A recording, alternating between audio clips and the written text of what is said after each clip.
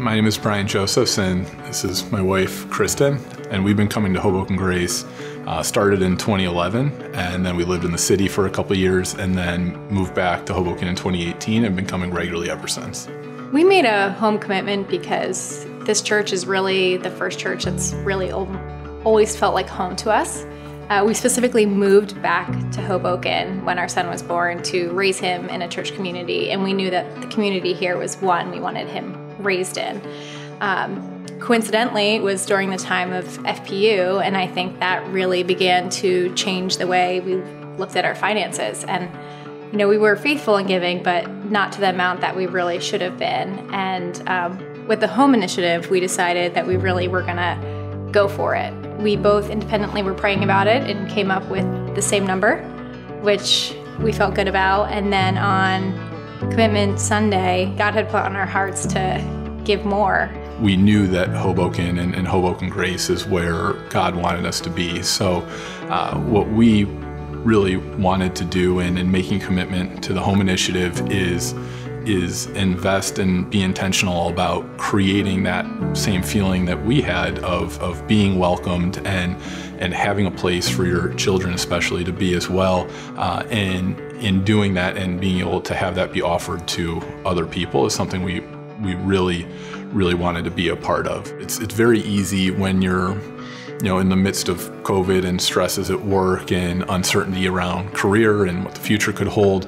And what God consistently provided, to me especially throughout that, was more of just a simple message of just follow me.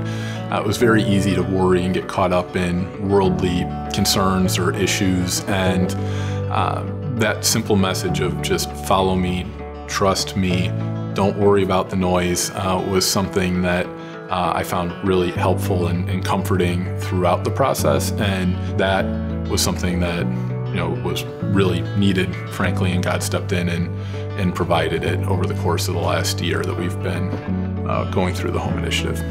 What excites me about the future of Hoboken Grace is really continuing to watch our family grow in the community here.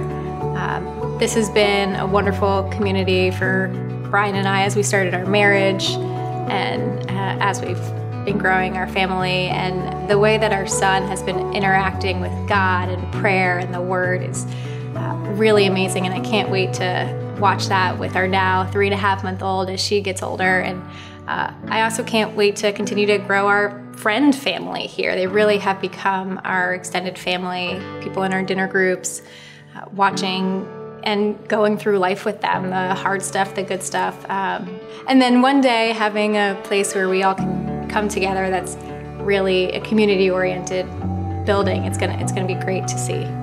It's been incredible to see how the church has grown in terms of the way it is really loving, engaging, and serving the community here while maintaining the singing, simple mission of helping people find their way back to God. So if we look back 10 years and think about what that experience was like and compare it to today, if you project that out 10 more years, it's absolutely incredible to think about what could happen, and that's probably what is most exciting, to think about the possibilities and the way in which God can work through this community.